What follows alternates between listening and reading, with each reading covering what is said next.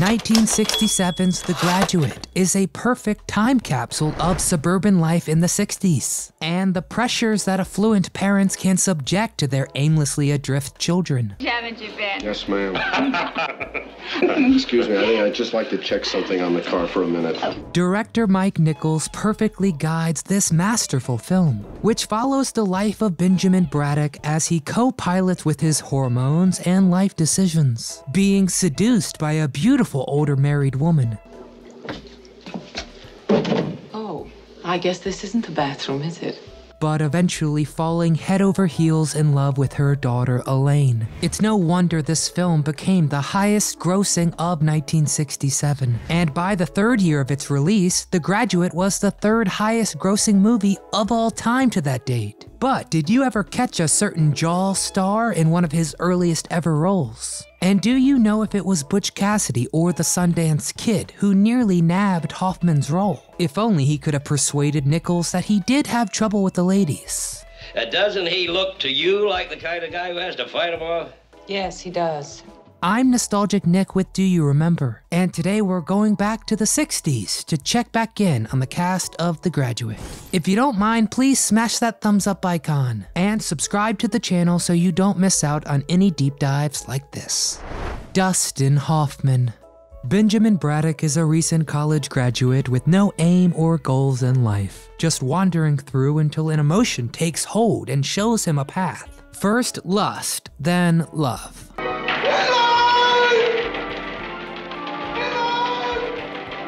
When Dustin Hoffman showed up at producer Joseph Levine's office for a casting interview, Levine mistook him for a window cleaner. So Hoffman, in character, cleaned a window. That's the kind of actor he is, studying at the actor's studio and grabbing a hold of method acting. He worked mostly on the stage before landing his breakthrough role as Ben, which now gave him two things, one good, one bad. An Academy Award nomination, good, and intense fame, bad. As Mike Nichols looked at young Hoffman's explosion onto everyone's radars, he saw a parallel to his character in The Graduate, being pushed into a direction he didn't want. And despite the general positive feedback, many critics thought that Hoffman didn't have much of an acting range and couldn't portray a wide variety of characters. So 2 years later, when he was offered the incredible role of Ratso in Midnight Cowboy, he used it as a chance to prove his critics wrong. And Dustin did just that. I'm walking here! I'm walking here! Receiving his second Oscar nomination. In 1976, he starred alongside Robert Redford in All the President's Men about the Watergate scandal. But it would be 1979's Kramer vs. Kramer that helped the actor win his first Oscar. Then 1988's Rain Man with Tom Cruise proved another triumph and Hoffman's second Oscar win. Today, Dustin is in his mid-80s, but he's not slowing down. His next film is Sam and Kate,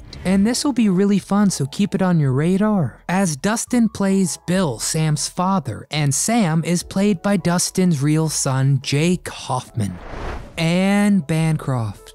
Mrs. Robinson, aka The Leg, belonging to the older married woman who seduces the young Ben. Oh my Christ. If you won't sleep with me this time, I want you to know that you can call me up anytime you want and we'll make some kind of an arrangement. And also warns him to stay away from her daughter Elaine, which proves to become a larger problem. Bancroft began working in 1951, booking her first major role in the Marilyn Monroe-led Don't Bother to Knock in 1952. And over the next 5 years, she'd book 14 films, like 1954's Gorilla at Large and 1955's New York Confidential. But this could be her best known role, even by that time. and it gave her her third Oscar nom. She was nominated once again in 1977 for The Turning Point, and then in 1985 for Agnes of God. But her lone Oscar win was her first nomination, back in 1963 for her incredible performance in The Miracle Worker. Her final appearance was as herself in a 2004 episode of Curb Your Enthusiasm. She had been working on a project called Delgo, which was released posthumously in 2008. As Anne Bancroft sadly died in June 2005. She was 73 years old, and this news shocked many of her close friends, not knowing that she had cancer. Delgo was dedicated to Bancroft in her memory. Catherine Ross. Elaine is the daughter of Mrs. Robinson, who Benjamin later falls for. Ross began booking roles on TV shows like Gunsmoke and The Alfred Hitchcock Hour through the 60s. He's dead. Last night when I covered him, he was singing. She made her film debut with 1965 Shenandoah, playing the daughter-in-law of Jimmy Stewart. She was also in the 1968 movie Hellfighters, playing the legendary John Wayne's daughter. And the following year, she was a part of another gunfighting classic, 1969's Butch Cassidy and the Sundance Kid. And I'll go ahead and answer one of our trivia questions now. It was Robert Redford who desperately wanted to be Braddock in The Graduate. He had already been directed by Mike Nichols in his first Broadway play, Barefoot in the Park. But Nichols told Redford, quote, "Bob, look in the mirror. Can you honestly imagine a guy like you having difficulty seducing a woman? Heck no, he is way too good looking." Another of Ross's most well-known roles was 1975's The Stepford Wives. The 80s brought more great roles, like acting with her future husband Sam Elliott in some TV movies, 1982's Travis McGee, and 1986's Houston, the Legend of Texas. Today she's 82, and we last saw her in the 2019 film Attachments. Catherine prefers to live a quiet life with Sam on their ranchito in Malibu. William Daniels. Mr. Braddock is Ben's dad, a rich attorney, and Daniels has some really great scenes, especially forcing Ben to don scuba attire in the family swimming pool. And it better work, or I'm out over $200. Okay then, let's hear it now. Williams' first motion picture was as a school principal in the 1963 film Ladybug, Ladybug. He also starred as John Adams in the Broadway musical 1776, and then appearing in the film version in 1972. 500,000 souls in chains, and Dr. Franklin calls it a luxury. But somehow his voice may be more famous than his face, as he provided the voice of Kit in the Knight Rider series and all its other appearances. I am the voice of Knight Industry 2000's microprocessor, KITT for easy reference. But at that same time as Knight Rider, both his face and his voice were saving lives on the program Saint Elsewhere. Daniels was nominated for 5 Emmys for the role, taking home 2 awards. And younger viewers certainly remember Daniels as another principal, this time Mr. Feeney in Boy Meets World. Today he is 95 years old, and impressively he was just in the project Super Intelligence in 2020, once again providing the voice of Kit.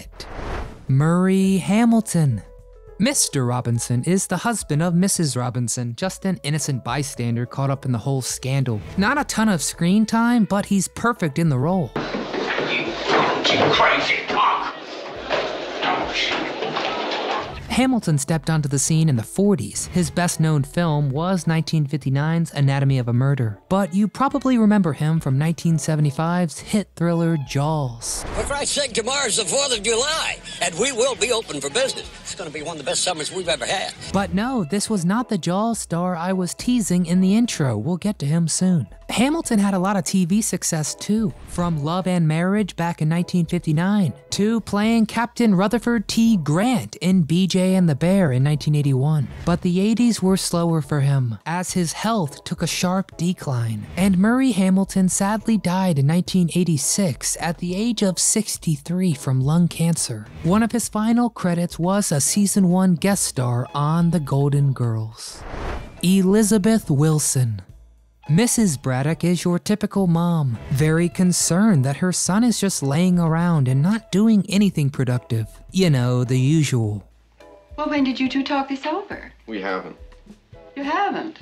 Elizabeth Wilson first began acting in the 40s and made her screen debut reprising her original stage role in the 1955 film adaptation of Picnic. She was an incredible character actress, appearing in over 30 films and many Broadway shows, including 1963's Hitchcock-led The Birds, 1971's Little Murders, and 1994's Quiz Show. And she appeared in some of the best shows too, like Dark Shadows and All in the Family. Her final role was in 2012, playing the role of Mrs. Roosevelt in Hyde Park on Hudson. She died in 2015 at the age of 94 at her home.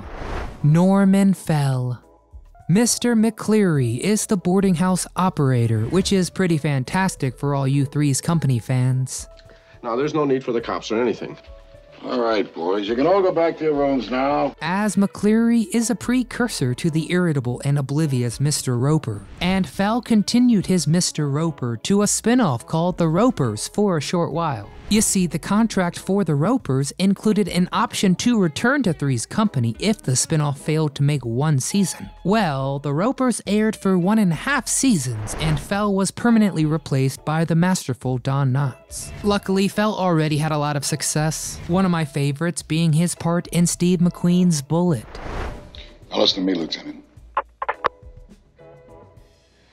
Norman Fell passed away in 1998 at the age of 74. But Norman leads us right to our Jaws trivia. Because when Elaine tracks down Ben in his gloomy room and she screams, the guy behind Norman Fell who says, "Shall I get the cops?" What? I'll get the cops. Well, that's a very young Richard Dreyfuss in one of his earliest film roles. For reference, American Graffiti, which we have a great cast then and now for too, didn't happen for another 6 years. So come on, let's toast to a wonderful film with, I think, the greatest soundtrack of all time. So what's your favorite scene from this classic? Is this the best film from the 1960s? Or the best soundtrack of all time? Let me know in the comments, I want to read your thoughts. If you enjoyed our video, smash the thumbs up icon, and don't forget to subscribe so you never miss a memory. But from all of us here at Do You Remember, we want to thank you for watching.